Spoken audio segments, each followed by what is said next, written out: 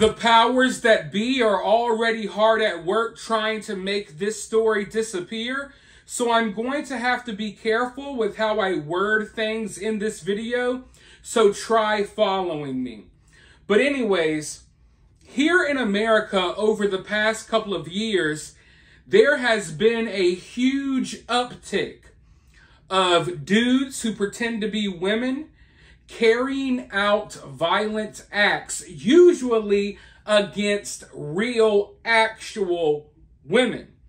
And I know that some of you all may have a hard time understanding what a real woman is, but most sane people don't need an explanation. But anyways, we've had this huge uptick of these dudes in wigs and dresses attacking women, inserting themselves into spaces where they don't belong. Hell, a lot of the mass crazy events, you know, the pow pow events that have been happening lately, most of them have been carried out by people who are confused about their gender. Usually it's a dude pretending to be a woman, but we are now starting to see women who want to be men carrying out these acts as well. Now, of course, there's people doing crazy things from all different types of backgrounds with different, you know, sexual identities and whatever. There's plenty of straight people doing crazy things as well. Don't get me wrong. But when such a small portion of our society is committing such a huge portion of these violent acts, it's hard to ignore. Yet the media wants to ignore it, and more often than not, you will never hear about these stories. Some of you are probably sitting there having no idea what I'm talking about, thinking I'm over-exaggerating. But the reality is the powers that be are always hard at work making sure that these stories never reach you. So I would bet my last dollar that hundreds of people who are going to watch this video have no idea that there was just a crazy situation that unfolded at an AMC movie theater. A AMC movie theater right here in America, in Massachusetts. It turns out a guy, and they did not want to release the name of the suspect. They did everything they could to cover it up. But it turns out a dude who's pretending to be a woman walked right into the AMC and started slashing up a bunch of little girls. The people who were at the movie theater said it was like something straight out of a horror movie. But the sad part is, and that's already sad enough, is that most of you probably didn't know this happened. There has been an active effort to make sure that this story doesn't get out there like the other stories that get out there when something like this happens. Now, if this was a regular person that wasn't pretending to be a woman, oh, you would have heard about it. If they could have linked him to a certain politician or something along those lines, you would have heard about it. But because it's another one of these gender-confused weirdos who actually hate women because they're not women, attacking a bunch of little girls, this story is going to be covered up. It's going to disappear quicker than you can blink. But I am here to make sure that this story doesn't just get all the way memory hold. So I want to go ahead and roll this news clip. Let's see what they have to say, because they're not identifying the suspect yet, but I will identify him for you all right after this clip. We can show you that there's a police presence on scene, Braintree Police here, and also inside the AMC, which has now been closed because it is being considered a crime scene. The people that were in here watching movies, all of them say that in their different theaters, the movie just stopped and they were told, you have to leave. Please, leave out the front door. The theater is now closed. This is because apparently somebody came in and began stabbing people in one of the theaters. We're hearing that as many as 4 people were stabbed. Witnesses tell us that they were all young women.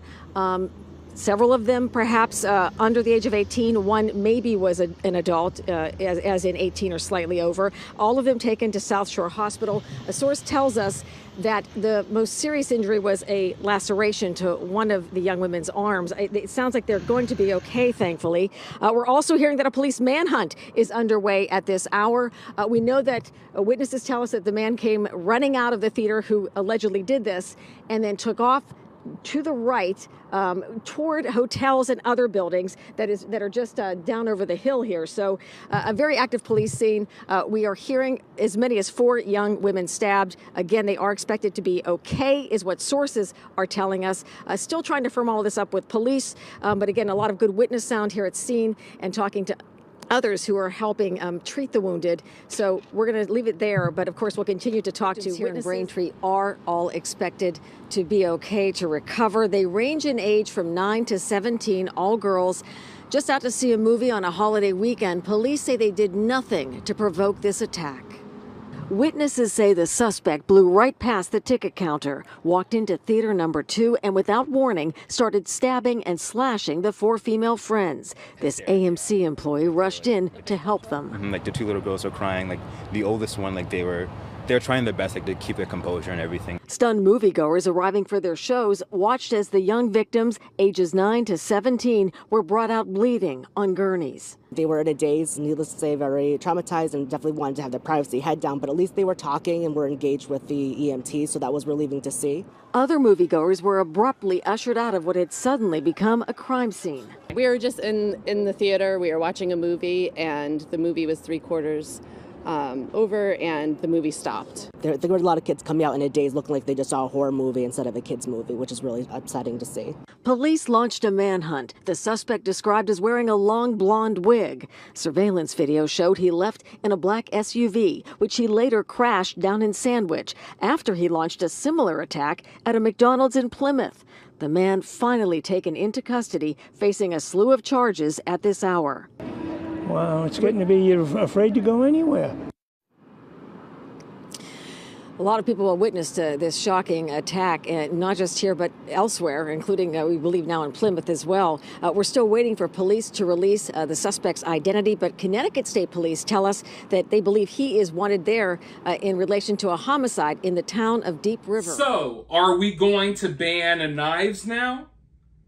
Or better yet, can we start throwing some of these obviously mentally ill people in insane asylums so regular people, so regular little girls who are going to the movies can feel safe? Can we stop pretending like these people are not mentally ill, deranged, and violent? Because I'm tired of turning a blind eye towards it. I honestly am. And watching the media try to cover it up is absolutely disgusting. But the media doesn't want you to know this guy's name is Jared Revisa. He's a trans activist that goes by she, her pronouns. Everyone make sure, listen, I need you all to respect her pronouns. Never mind the fact that she allegedly killed one person and just stabbed a bunch of other women. I think it was 6 women altogether. Never mind that fact. We have to respect the pronouns. You don't want to be disrespectful. I seriously cannot stand the current direction this world has taken. And watching this dude in a dress and a wig, watching these sick, disgusting videos of his, it just pisses me off. Especially considering the fact that in Connecticut, they knew that this was a suspect tied to a murder, but apparently because he was a lady boy that pretended to be a little girl, they didn't bring him in. They didn't arrest him. They knew he was a suspect. They allowed him to skip away freely. And now what? We have a bunch of little girls who are going to be traumatized for the rest of their lives. They'll never be able to go out in public the same way again because of what happened to them. Luckily, they lived. Then you have some other women who were attacked at a McDonald's afterwards. So this person's going on a whole little spree. And I know I'll have people in the comments, this isn't all trans people, isn't all... Yeah, I get it. But there is a very large number of these people who are like this.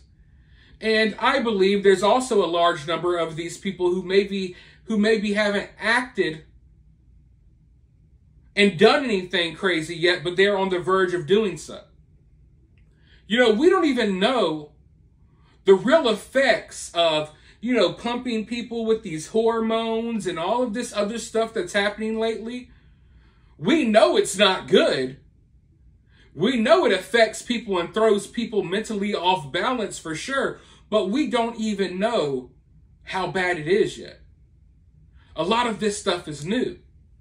So we're taking people with mental illnesses, we're pumping them full of medications and hormones that's going to make them even crazier. We're telling them that, oh, because society does not view you as a real woman, it's because society is horrible and all of these people are bigots. You're making them feel like victims, and then they're lashing out violently because they're pumped with hormones, they're chemically unbalanced, they were already crazy to begin with, and now you're making them feel like they're freedom fighters fighting against oppression because they feel like they're oppressed when they're a 40-year-old man with schizophrenia who we don't want allowed into the little girl's bathroom. That's the reality of the stuff that's happening right now. But like I said, unfortunately, they're going to try to sweep this story under the rug. We need to spread awareness about this story, so share this video, share social media posts about the situation, because we are the media now. The media used to be able to cover things up. They can no longer do that if we don't let them. But with that being said, make sure you hit that thumbs up. Let me know what you think about this down in the comments below. If you would like to donate to the channel, you could do so via Cash App or Super Thanks. But with all of that being said, let's go ahead and end this video. But I want you all to remember one thing. Always remain opinionated.